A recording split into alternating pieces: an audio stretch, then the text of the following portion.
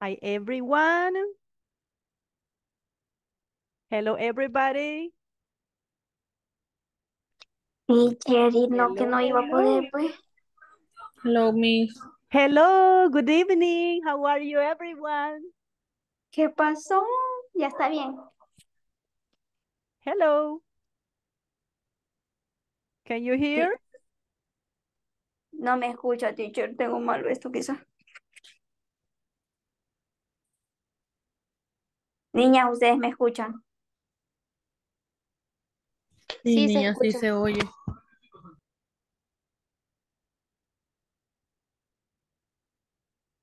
Miss, no se oye.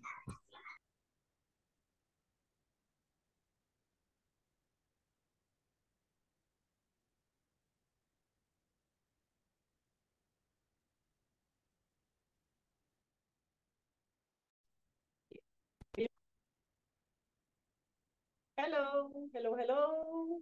Can you hear? Hoy sí. Yes, now? Ready. Okay, excellent. How are you guys? How are you I'm tonight? fine. You're fine. Welcome. Sandra Margarita, Gabriela Abigail, Sandra Guadalupe, Adalice, Juan Alberto. We have Xochitl. Yes. Welcome. We got Judy. We got Fernando. How are you guys? Welcome to your class. One more time. Everyone is all right? Is everybody okay? Yes? Yes. Everybody nice? Excellent. That's all right. Okay. Okay. Remember that yesterday, well, we couldn't continue, right? But we'll go ahead with this point. We'll continue with our present continuous form. And what is the present continuous? Well, this one is to express actions that are occurring at this moment. So they are activities, right, that we can do at this precise moment. And we have here certain formulas. We have the subject plus is, am, or are. Remember this one, depending on the subject that you have. Then you have a verb plus the ing form. And this is an affirmative form. For example, he is playing football. What is the subject? Tell me what's the subject, please. He. He, excellent. Then we have the verb be. Then we have the action that is playing. And then we have football, that is the complement in this case. Now, we have another example here that it says present continuous tense. He is driving a car. Can you observe here? He's doing an action in a car, driving a car. Let's continue. Good night, teacher. Hello, good evening, welcome. All right, so let's see. Good night, teacher. Good night a todos. Hey, good evening. Welcome, guys. Thanks. Welcome to your class. We are here with the present continuous that we mentioned that they are representing actions that are occurring at this moment. So let's continue with other examples here. We have action verbs. So to this one, we represent actions. And we need to have some examples here. For example, if you have the verb walk, you have walk, run, write, sit down, stand up, fight, think, cry, listen, play, read, and laugh. Now tell me, do you have a new verb? ¿Algún verbo nuevo? Do you have a new verb? Talk. We have Dreaming. talk. Hey, good evening, welcome. What is Dreaming. talk? Good evening. Yes, which one? Dreaming, como soñando. Ah, okay. That's going to be another verb, right? Like with the verb dream. And about the ones that you have here, the pictures that you have here, do you have a new verb?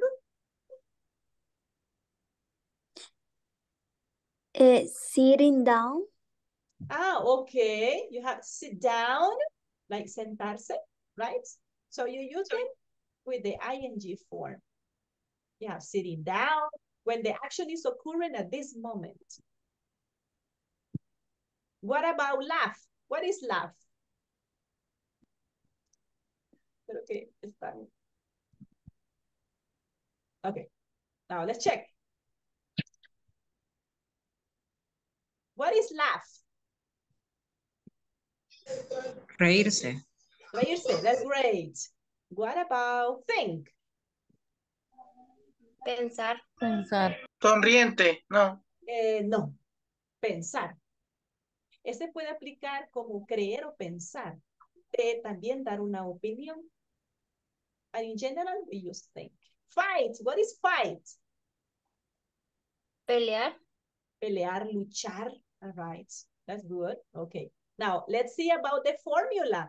We have, don't forget that verb be is part of this structure. So we need to conjugate the verb to be. In this case, the verb to be is an auxiliary, not the verb. Depending on the subject, for example, I am, and then we include a verb with the ing. You, we, they, are, plus the ing. Then we have he, she, it, is, plus a verb in the ing form. Now, let's see other examples, more specific examples. In number 1, I am currently studying for the exams. Let's observe. The subject is I. The verb be am. All of this is parts, right, of this currently. This is an adverb. This is an adverb, like actualmente. That means currently. Studying is my verb. You see, you have the base form of the verb, and you include ing form. That is the very formal way, right, to include it there. All right, so we have it here. And then we have the other one, number 2. She is playing the guitar right now. What is the subject? She. She, excellent. What is the verb be? Is. Playing. Is. The verb be is. Because you conjugate depending on the subject. In this case, she, right? She is. Then you have the action, that is playing. Play. Play. The base form of the verb, forma base, that will be play. But with ing, represents an action that is occurring at this moment. Then you have a complement. Number 3, we have they are watching a movie at the cinema. Number 4, we are having lunch in the restaurant. 5, he is cooking dinner for his family. 6, the children are playing outside in the yard. 7, I am talking to my friend on the phone. 8, she is practicing her dance routine. 9, they are painting their living room. And 10, we are listening to music in the car. Now, if you observe, we follow the same structure. We have subject, verb be, verb, plus ing, and we have a complement. Now, let's repeat them. We're going to start. Let's see, Sandra, can you start, please? Repeat number 1, please. I am. ¿Cuál Sandra? Oh, sorry, yes. Sandra Margarita, please. Thank you. Sandra Margarita. I am currently. Good. I am currently. I am currently studying for my exam. Very good job. Thank you. Continue, Sandra Guadalupe. You're together then. Yeah. Number 2. She is playing the guitar right now. Right now, right. Thank you, Rafael. Continue, please. Number 3. Okay. They are watching a movie at the cinema. At the cinema, that's right. Good one. Yes, Gabriela, continue, please. We are having lunch in the restaurant. We are having lunch in the restaurant. All right. That's very good. Nice one. Now, let's see the next one. We have number 5. Juan Antonio.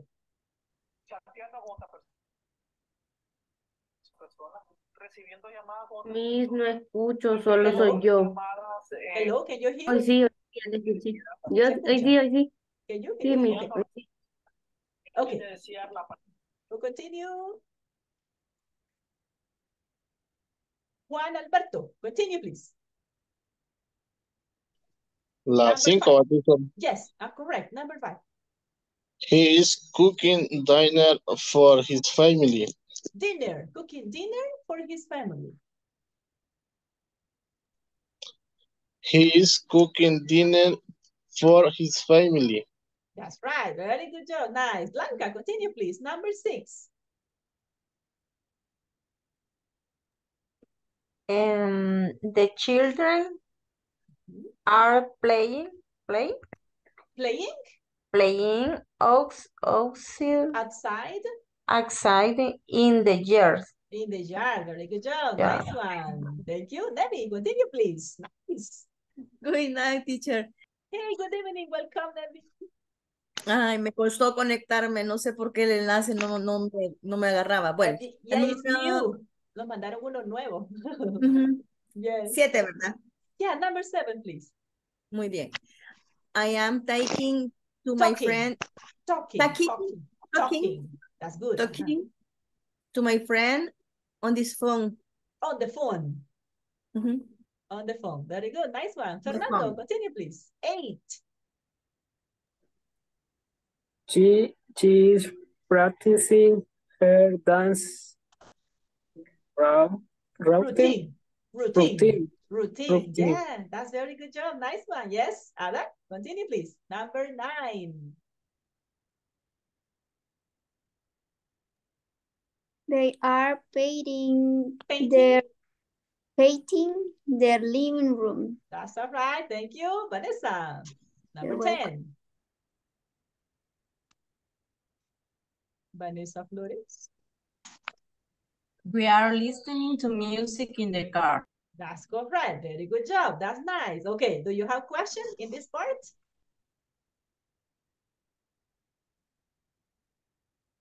No questions? Preguntas? No. No questions? Okay, let's go ahead Sí, then. yo tengo una pregunta. Tell me. What is the meaning yard? Yard. Yard it means it's like the back part or the front part of the house, like patio.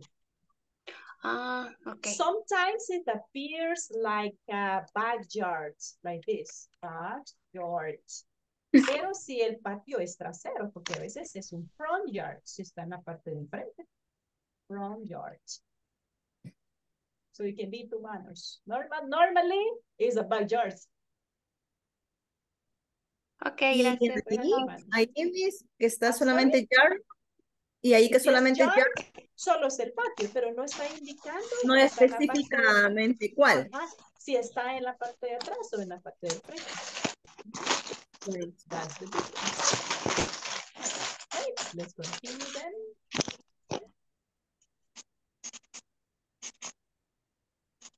Let's have then, we're going to watch our video.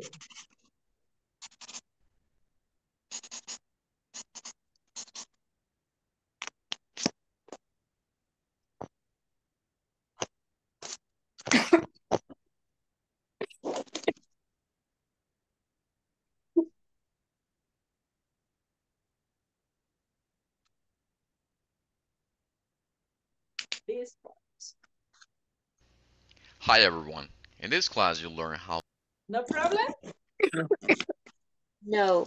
No? No. Great, thank you. To form statements using the present continuous. Let me first give the definition of the present continuous. We use the present continuous whenever you want to talk about an action that is in progress in this particular moment, right now. For example, I'm talking right now.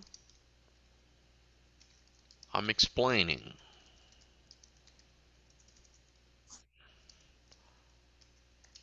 You're listening to the class right now. Let me write a quick formula in order to understand how to form these statements. Subject plus verb to be plus the verb plus ing plus some kind of complement. As you can see on the chart, we will use the subject of the sentence plus the verb to be plus the verb in its ing form plus some complement in order to express sentences in the present progressive. On the examples, you can see the verb to be is contracted, and that's because when spoken, we typically use contractions. I'm illustrating the chart without the contractions to better understand the topic. So, as our examples show, you're wearing shoes. Okay. I'm going to go ahead and write that here. We have the subject, it's you, the verb to be, are, the verb plus ing, wearing, plus the complement in this case happens to be shoes. We're wearing shoes. They're wearing shoes. When forming negative statements, you will just add not after the verb to be. Let me give an example on the chart.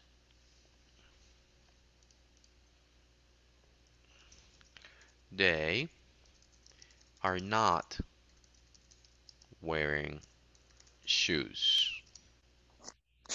They are not wearing shoes. If we made the contraction, that'll be they're not wearing shoes. Finally, the conjunctions towards the right-hand side, and but, are used to give additional information or to contrast an expression. For example, it's snowing and it's very cold. That's giving additional information. I'm wearing a coat, but I'm not wearing boots. That's contrasting the information. Now, I would like for you to give some examples of your own. Talk about the activities that you, your family, your friends, and coworkers are doing now. For example, I'm learning English. My wife is cooking dinner. My boss is working at his office. Give as many examples as you can and share them in our discussion forums.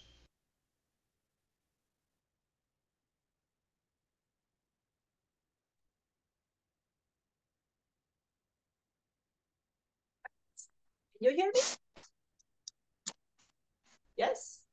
Yes. Yes. All right, good. We watched the video now. Now we're going to make some of the examples. Like here. We have here a short example like this. It says, I am riding my bike, but I'm not wearing jeans. Look at that here that we have a difference. When you include that but, it makes a contrast. Este but le hace un contraste, right? Between affirmative and the negative. So I'm riding my bike. So it's doing this action. Supposedly, when we write about, it's necessary to wear jeans, but not this person. Estoy montando mi bici, pero no estoy usando tenis, right? So you can make a contrast here. Now, let's see other example. Miss, Yes, tell me. y en ese caso sería, no sería sneakers, sería tenis. También It can be two forms. They are Las dos formas. synonyms. Correct. Ah, muy You can bien. say sneakers or tennis. Cualquiera de los dos puede ser. Okay, it's more general to use like a tennis. Es como más general utilizar tenis. But the two No forms are valid. específicamente, no hay un específico, o sea, puede ser Like a cualquier style. tenis o sneaker, cualquiera Or de los dos. sneakers. Now, when it's different is when you say running shoes. Now, these ones are specific because they are to do exercise, right? Or to run.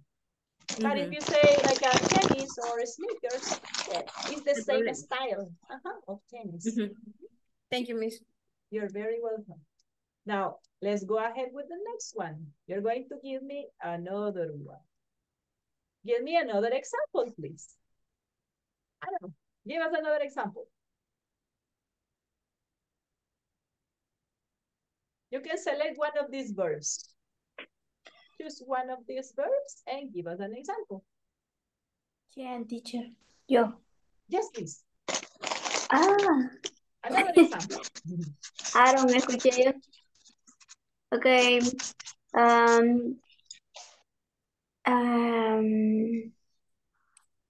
Okay. She's swimming.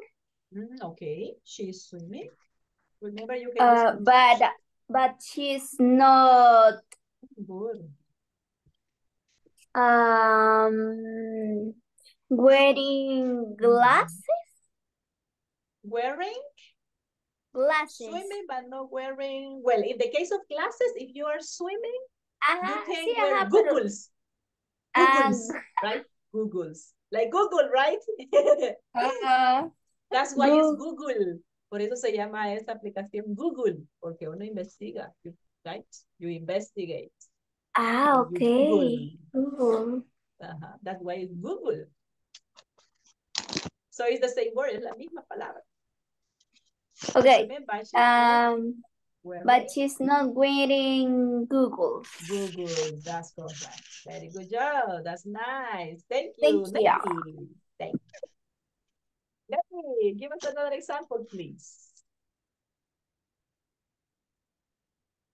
You can do it. Armándola. Yo. Go ahead. You can do it. Okay.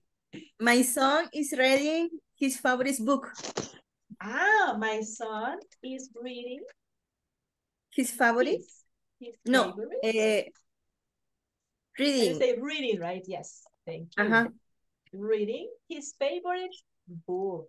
Very good. Yeah, that's correct. Good one. Nice. Pero ahí me quedé, entonces le estaba colocando book.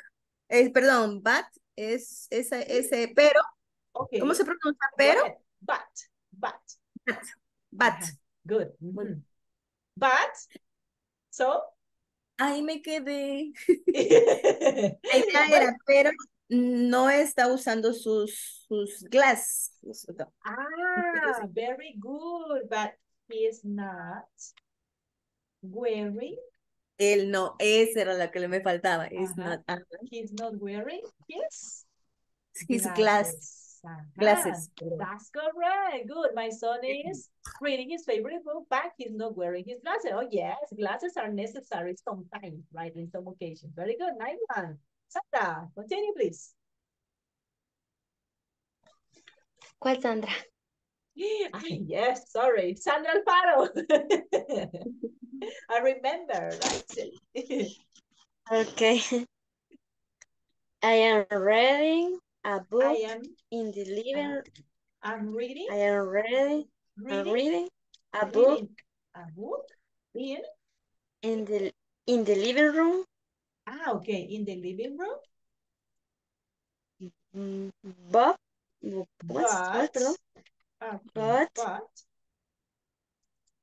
pero quería poner I am not, o sea, quería poner, pero no estoy viendo televisión.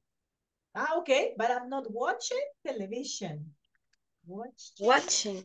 I'm not watching television. You can say television or you can say TV, right? The two forms are TV. Correct. Okay. Yes. Yo quería preguntar yo también si se podía suprimir de Television al TV nada más. Yeah, sure. Actually, it's the most common. De hecho, es la manera más común para hacerlo más fluido. It's correct. You say TV, watching. I'm reading a book in the living room, but I'm not watching television. Or I'm not watching TV. That's good? Okay. Let's see. Aaron, give us another example, please.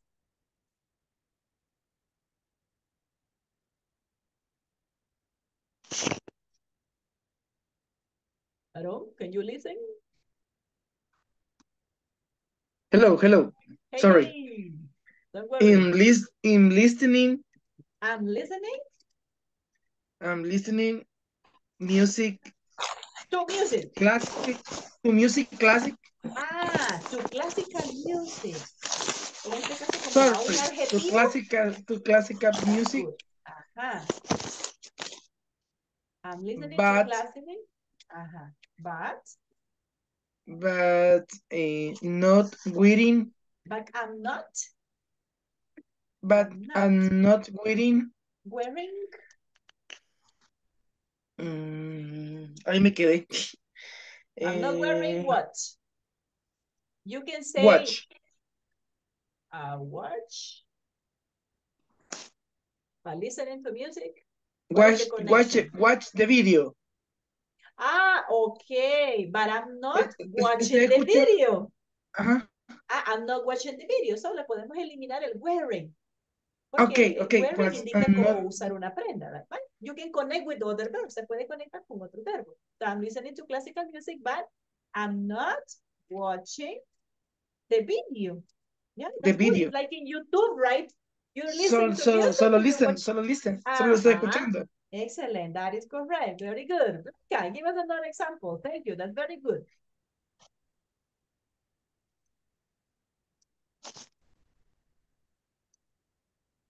Blanca. Another example, please. Teacher. Yes. Yes. Tell Do you me. have a question? Sí, en una pregunta, en el caso de esta oración que acabo de hacer, no hay ningún inconveniente si se utilizan dos verbos diferentes. Por ejemplo, si no ocupo wearing. Ah, no. Lo que pasa es que ese wearing es nada más si usted indica que está usando una prenda de vestir, pero usted puede utilizar cualquier otra acción. Estoy escuchando música clásica, pero no estoy viendo el video. Eso es nada más como para practicar el wear, el verbo wear, pero puedo utilizar cualquier otro verbo. Miss. Yes. Okay, thank you. En la primera oración, I am reading. ¿Por qué no va contractado? Which one? Sorry. ¿Por qué no va contractado? No, that's okay. It's two forms. Las dos formas pueden ser. Las dos formas son correctas. ¿Sí? Muy Solo bien. que esta es completa. Pero también puede ser contractado. Aquí también puede utilizar I'm writing para hacerlo más fluido. Pero las dos son correctas. Son correctas. Muy bien. Thank you, Miss. You're very welcome. Blanquita, are you ready? Yo quería que siguieran hablando. We are giving you time. Está dando Es tiempo. que créame que, o sea, no me da pena, pero No, come on, practice it. no entiendo. This is with the actions. Este es con las acciones que uno puede realizar en el momento. Es como el ando, endo en español.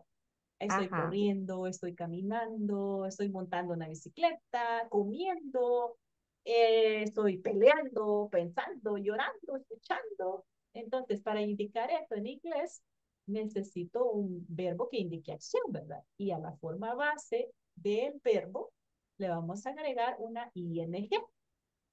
Por ejemplo, en el caso de ride, que es montar.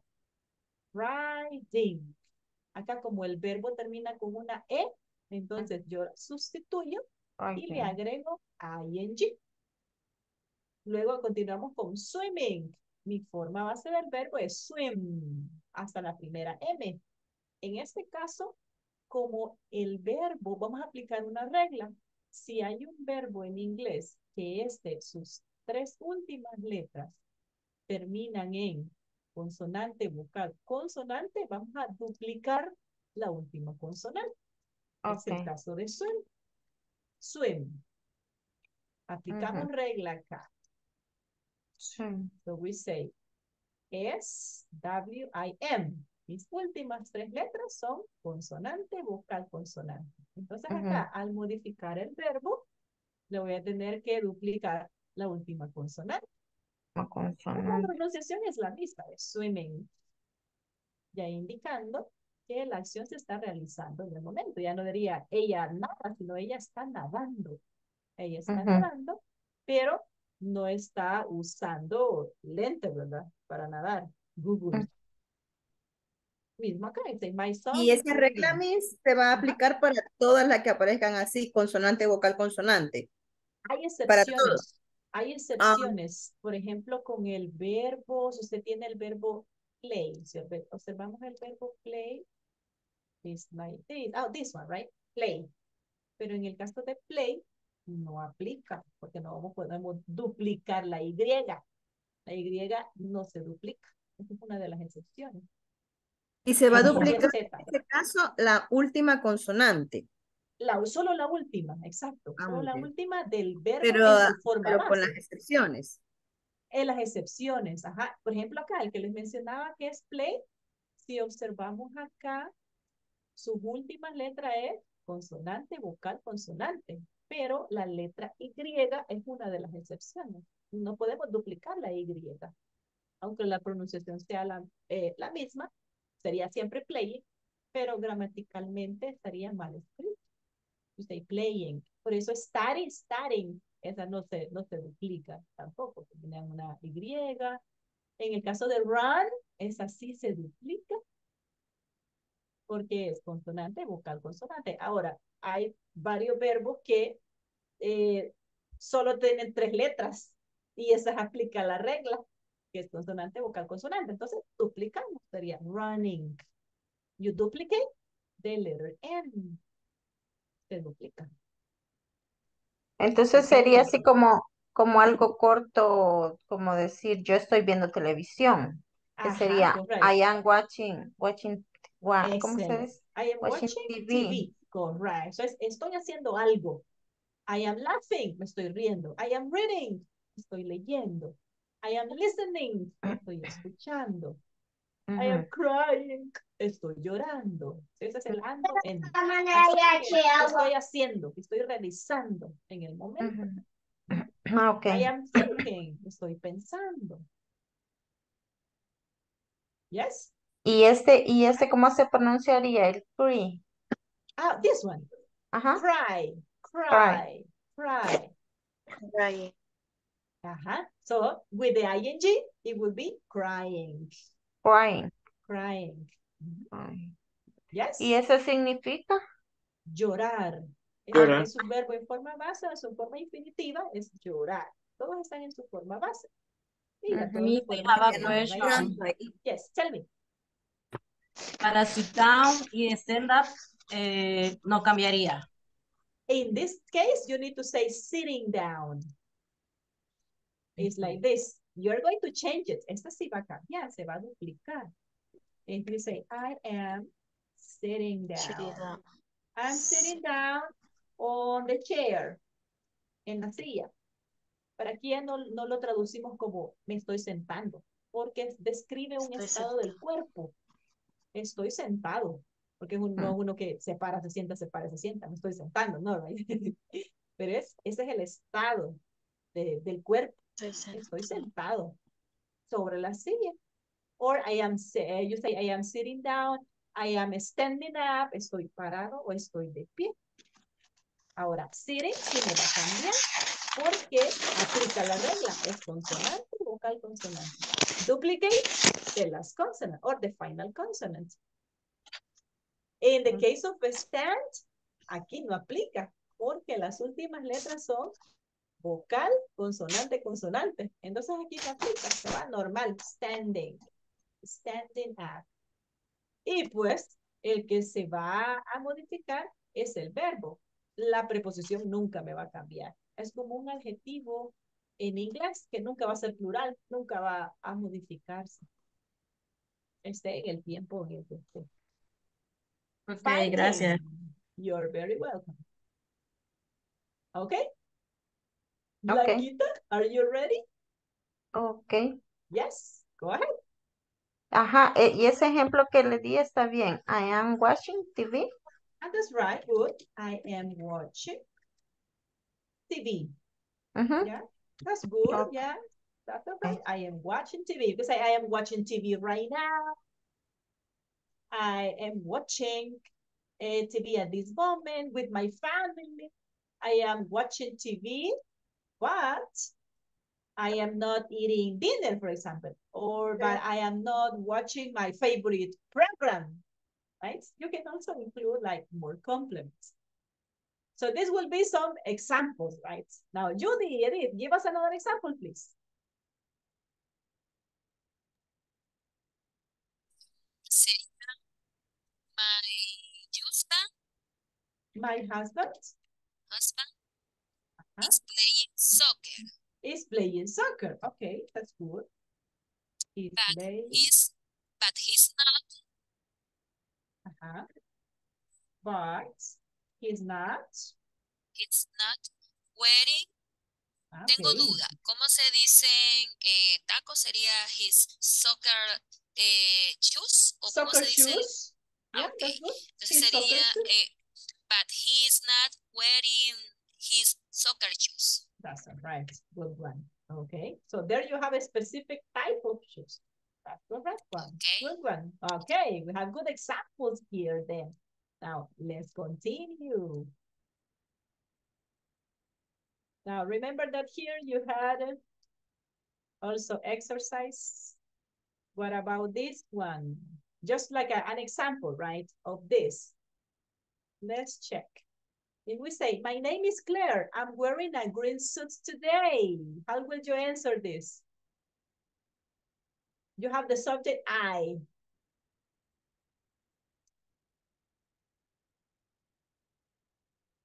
How will the answer be? What do you think? Gabriela? Gabriela?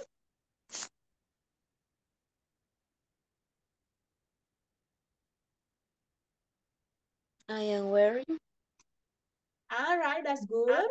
I am wearing high heels or I'm wearing high heels, right? Remember, it can be complete or contraction. Recuerden que a veces la plataforma les puede aceptar contracción o de manera completa, but the two forms are correct. What about the next one? It's raining, but? I'm not wearing. Okay.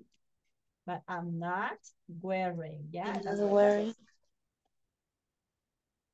Let's see. I'm not wearing. So that would be this form in the answer here. But I'm not wearing. It's raining, but I'm not wearing a raincoat. In this case, you can write a contraction or complete. I am not wearing a raincoat. Now, that was an example, right? That you have there. Questions about it? No questions with present continuous? Yes, miss. Yes. Tell me. ¿Preguntas? No questions? No? No, Okay. teacher. All right. Now, let's take some minutes to pass the attendance list. So let me go if you are present.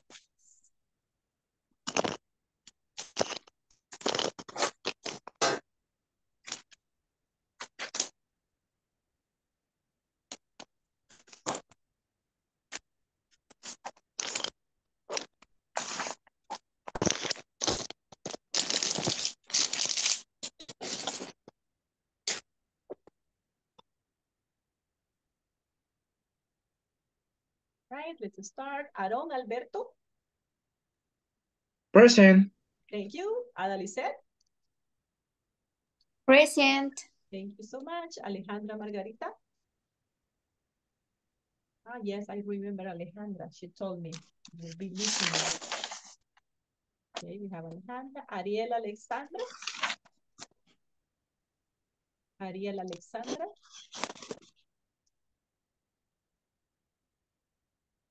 Not present. Okay, let's continue then with Blanca Rosa. Present. Thank you very much. Brian René. Brian. Douglas Heriberto. Douglas Heriberto. Elmer Edenilson. Elmer. Fernando de Jesús. Present. Yes, thank you so much. Gabriela Abigail. Present. Thank you. Jocelyn Susana. Jocelyn Susana. Then we have Juan Alberto. Present, Miss. Thank you so much. Kenia Vanessa. Present. Thank you. Very good. Then we have Maria Emilia.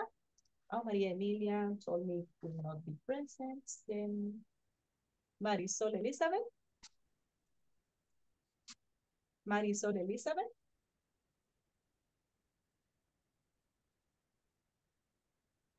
Right. Let's continue then with Nevi Solina. Present, Miss. Thank you so much. Rafael Antonio. Okay. Rafael. Present. Present. Thank you so much. La niña saluda por mi present. What? Rafael, come on, that's your voice. Esa no es su voz. What happens? I said. No, ya ve, con estos jarabes para la tos le cambia la voz a uno.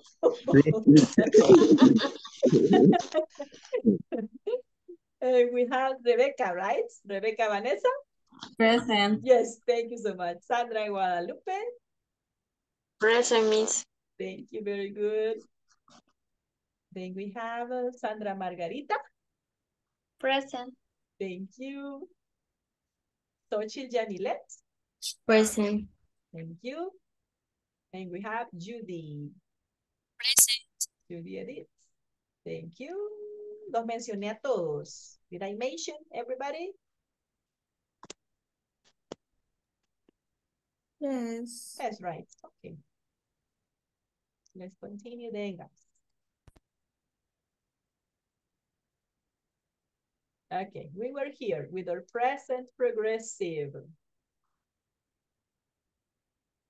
Now, let's go here. We saw about the affirmative forms, and we know that in the negative manner, also you include the not. Okay? We have the yes, no questions. We know yes, no question, you investigate if it's affirmative or the negative form. Now, let's verify this. We have present continuous tense. Now we have here. In the yes, no question, we have the verb be as is, am, are, depending on the subject. So you have the subject, you have the verb, plus ing, and you need a question mark because it's interrogative mark. For example, is he playing football? We have other examples. Are you learning? You have affirmative. Yes, I am. This one is a short, right? Short answer. If you have complete manner, then you need to say, yes, I am learning. I put the complete. Another example. Is she playing tennis? And you see that is negative, right? She's not playing tennis. What is she playing? Football. Jugar. Playing football, right? Jugar. Right. So the answer is no, she isn't. Are they having dinner? Say yes, they are. So it can be affirmative or negative form. Now I have other examples here. Yes and no. Is he writing now? Sure answer, yes, he is. Is he playing at the moment? No, he isn't. Are they sleeping? Yes, they are. Are they reading? No, they aren't. Okay, now we're going to read these ones. Let's see, Ada, can you please read the first one? Is he writing now? Is he writing now? Very Is good. he writing? Ay, hasta ahí. Yeah, that's okay. Is he writing now? Is Is he playing at the moment? At the moment? Very good. Okay, so now Ah, let's lo answer. siento. ¿Son That's preguntas? okay. Yo tengo que And the responder. answer. And the answer. Ah, So let's repeat the question, please. This one. Is he writing now? yes. Ah, no. Yes, he is. That's good. Thank you. Good. Continue, Kenya. Kenya Vanessa. Continue here. Is he playing at the moment? Is he playing at the moment? Thank you. Aaron, No. continue. No, Answer. no, is not. He isn't. He isn't. He isn't. That's right. Very good. Thank you. Now, Judy Edith. Continue here. Are they sleeping?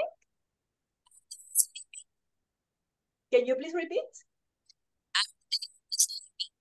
All right. Se lo escucha bien, bajito. No sé si solo yo lo escucho así. Fíjense que tengo problemas con el audio. Justo voy saliendo de mi clase de Excel intermedio y el mismo problema, por eso creo que se escucha así.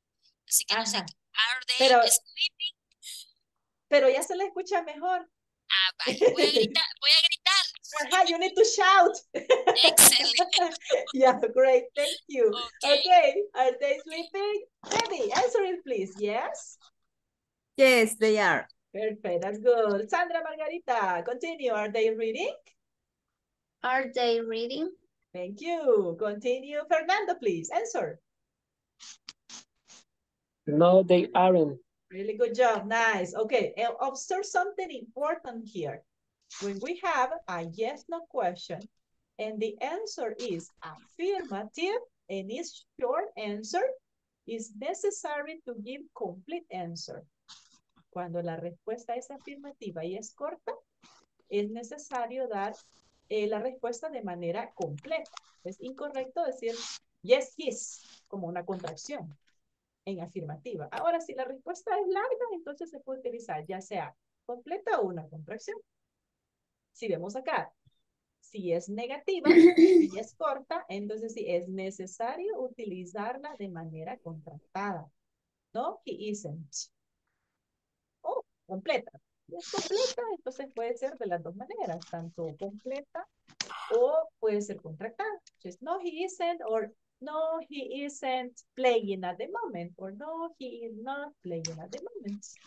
¿Se comprende? Yes. Still clear? Yes, clear? Okay. ¿Cómo sería una respuesta bien estructurada para Si responder? fuera, Yes, si fuera, he is ajá. reading. Reading.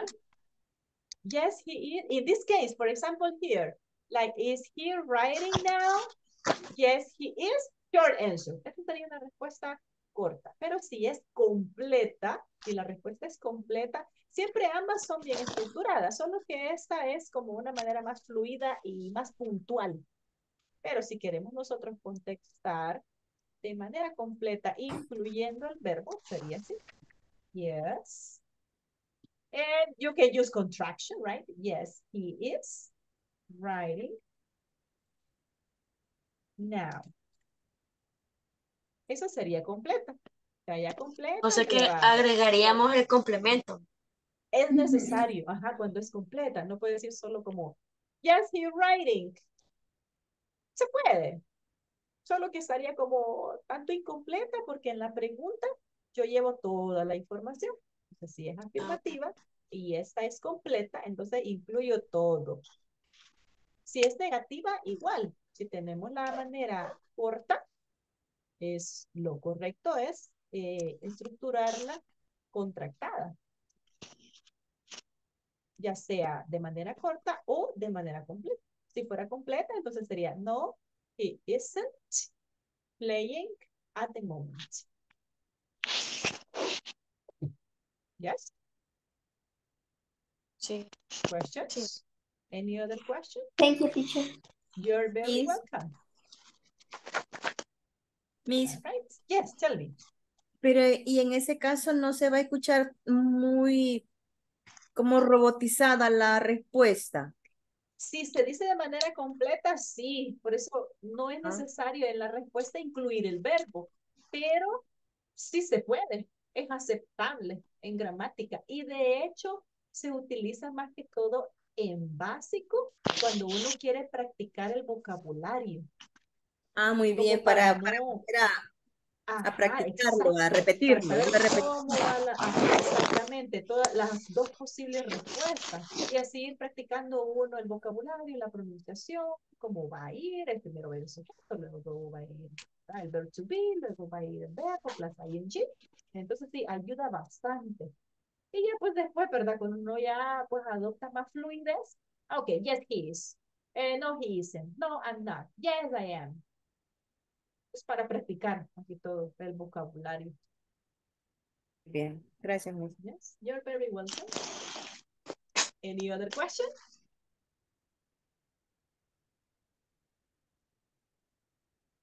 No. Okay.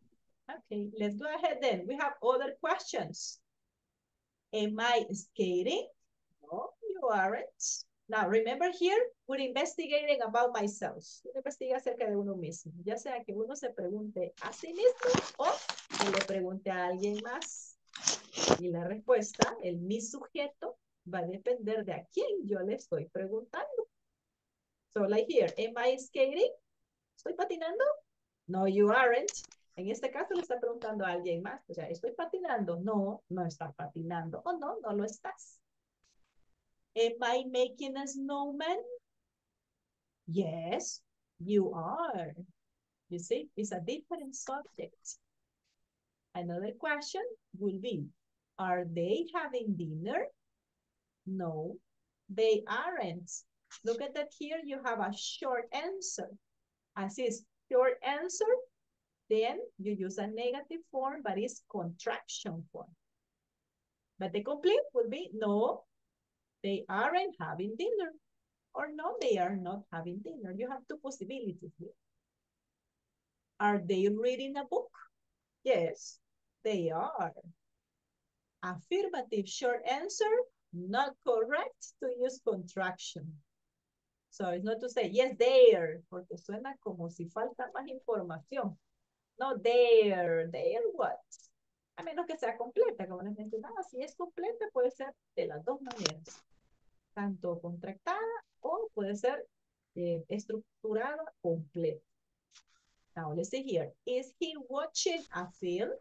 No, he isn't. Contraction, short answer. Is he playing a video game? Yes, he is. Affirmative, short answer, complete. No contraction. Are you sleeping?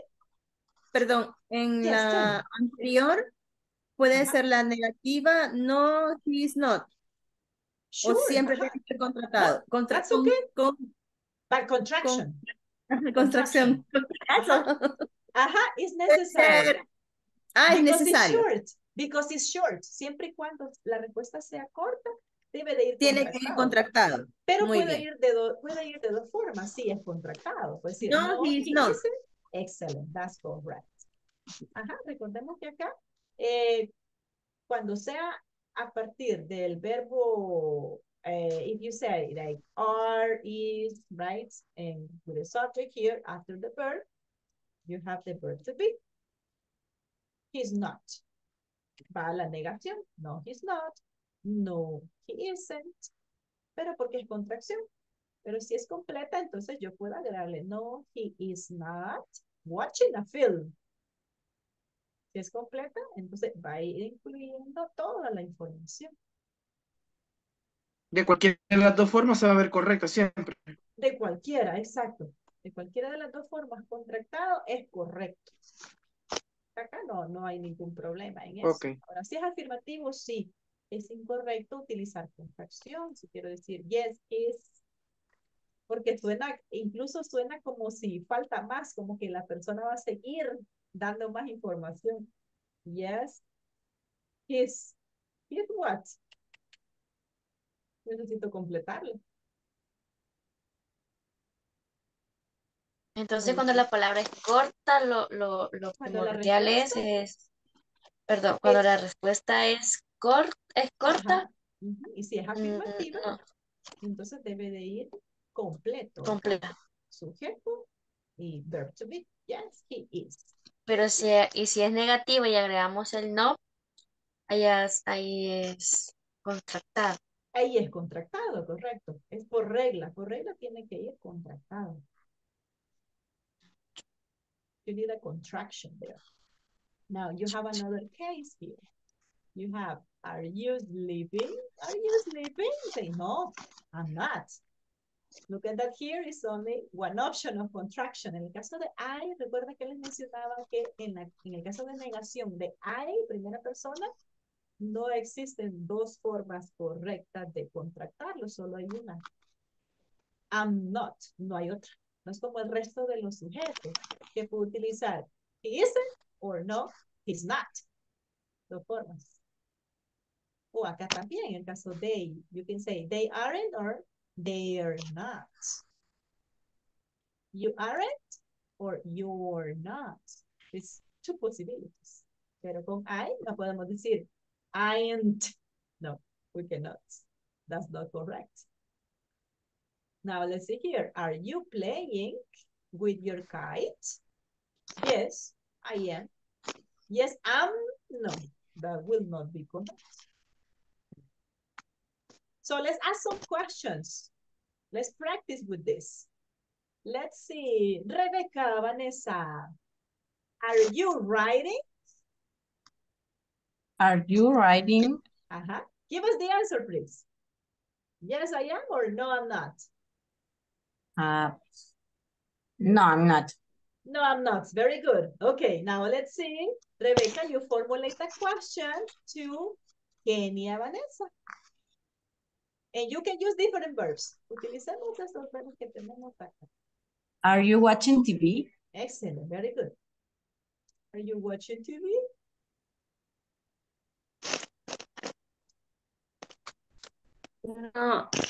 No, they are not. You. The subject is you. It's the right question. Are you watching TV? Yes, I am, or no, I'm not? No, I'm not. No, I'm not. That's good. Judith, you formulate the question to Fernando. Fernando, are you present? Are you funny? Ah, good. Are you running? Are you running? Excellent. That's good. No sé si es in the park. Ah, that's good. Yes. You can say two forms. Puede ser de las dos formas. In or at the park. Okay. Are you running at the park? Excellent. Good one. Fernando, your answer? No, I am not. Excellent. That's good. Or no, I'm not.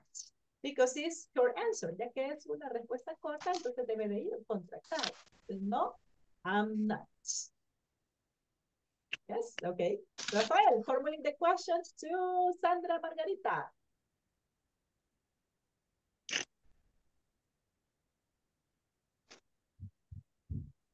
Rafael, are you present? Okay, Sandra Margarita, formulate the question to Ada. Ada, are you listening the class? Are you listening to? En el caso de listen, vamos a necesitar el to. Listening Ada, to the are class. you listening to class? Good, to the class.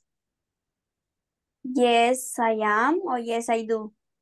Yes, I am. Porque el verbo que conjugamos es am. El Okay. do lo vamos a utilizar en otra estructura. Okay. Yes, I am. I am. Very good job. That's nice. Aaron, formulate the question to Blanca.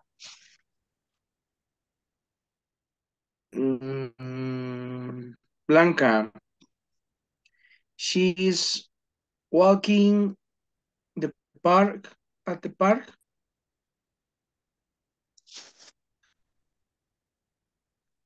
He is walking. It's a question. Aaron, it's a question. You need to formulate. Is she? Ya que es pregunta, debe de cambiarse de posición. Oh, sure, so sorry. Sería entonces, Is she is she walking at the park? That's good, okay? Is she walking at the park? Si estoy en el parque. Walking. Remember what's walking? Walking. Caminando. Está Oh, Caminando. caminando. pero como es acción, puedo decir no. Ajá, you can say no. No. No sé qué más decir. She isn't. If it's She negative, isn't, no. She no. isn't, no. No, she isn't. Isn't, no. Isn't. No, she isn't. No. No, she isn't. She isn't. She It's isn't. like this. Ajá. No, she isn't. So that will be the answer. Sería como una respuesta corta. No, she isn't. Ajá. She isn't. That is all right. Significa que no lo está haciendo entonces, ¿verdad? Exactly. Ajá. Y como es una respuesta corta, no es necesario agregar el verbo. Toda la información es opcional. No estoy caminando. Ajá, no estoy caminando. No, ella no lo está o no está caminando. That would be the answer. Thank you. Thank you. Let's see. Juan Alberto, formulate the question to Nevi. Yo la formulo. Juan Alberto, for ¿Sí? Nevi. You formulate the question for Nevi.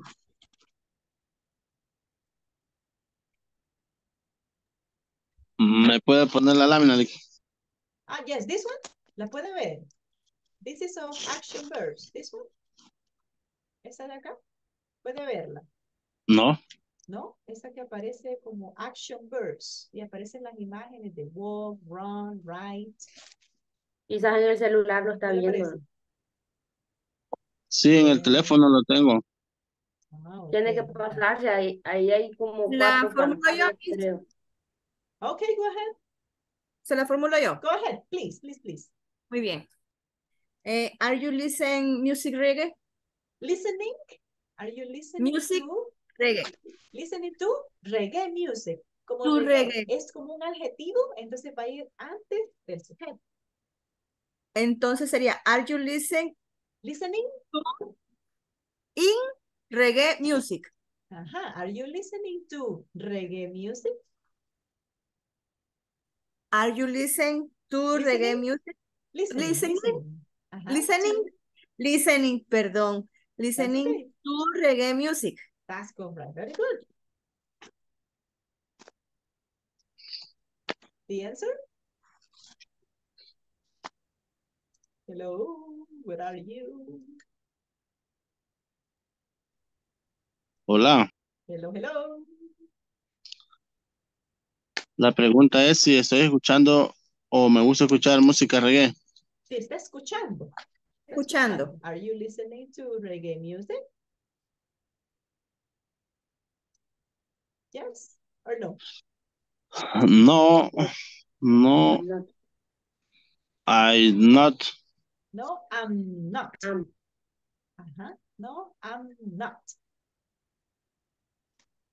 Because it's short answer, right? Cuando es una respuesta corta. Y si quisiera darle otro tipo de respuesta, como por lo menos decirle, no, ese estilo de música o tipo de música no me gusta. It's possible, yes, es posible porque ahí usted está agregando como una información adicional. Pues de hecho está diciendo que no la está escuchando, right? So, no, I don't like that kind of music. No me gusta ese tipo de música. But you answer with a no, right? Primero ponemos como, confirmamos a que es negativa. No, I don't like that kind of music or that type of music. Or I don't like reggae music. You can also say like that. Do you have questions, guys?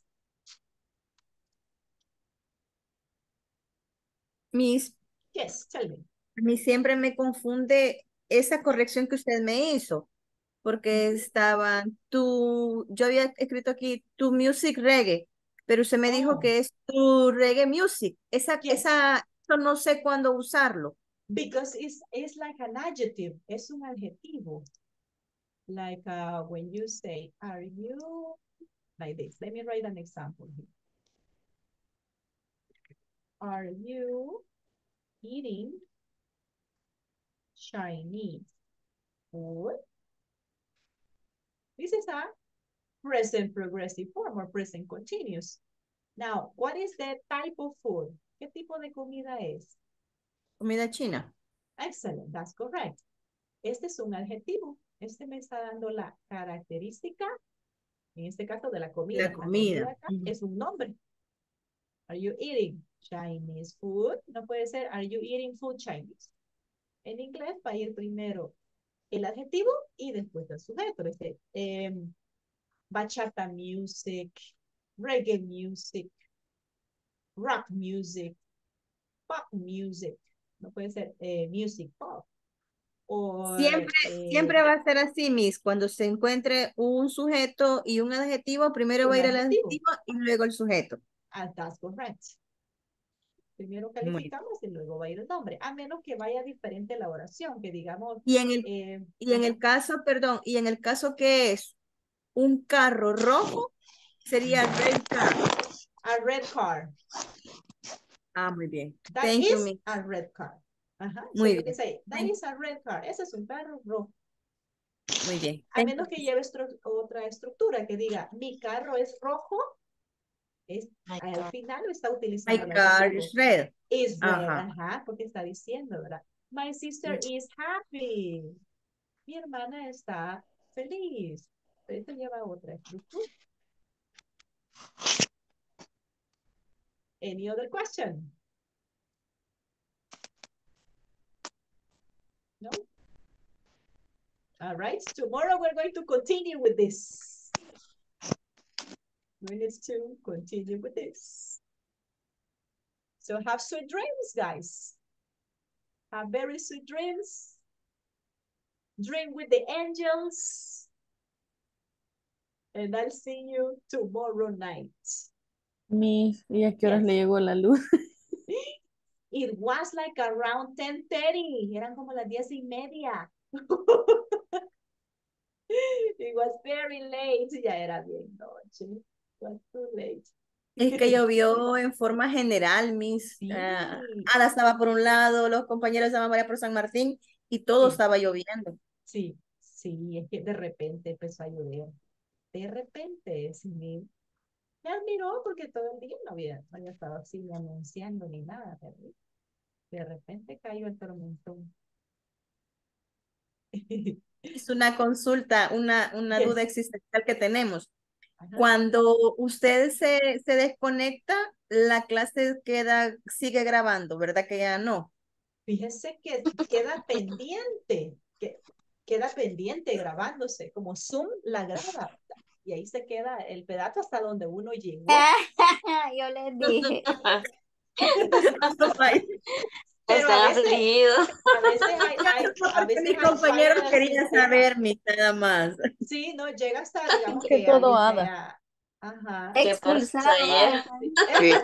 Que viera esta Ada, teacher, dio un montón de malas palabras. No, le dije yo. No, shut up. Please, Ada, please. Ella quería hacer la teacher el otro módulo. Ok, you're going to be my coworker. Compañera de trabajo, going to be with coworkers. Ahorita está en remojo. No, hombre, yo enseñándole a Aaron y ella fue a fracasar. Pero el día de ayer nos sirvió bastante, fíjese, que también logramos interactuar y conocernos, porque perfecto. a veces solamente veníamos, entrábamos a la clase y no teníamos esta apertura, ¿verdad? Pero nos ayudó bastante para eso. Sí, tiene razón, fue una buena oportunidad. Pues igual aprovechamos también porque en el grupo estuvimos haciendo práctica, ¿verdad? Del writing también. Good questions, good answers. That was very good. So we'll continue tomorrow then, guys.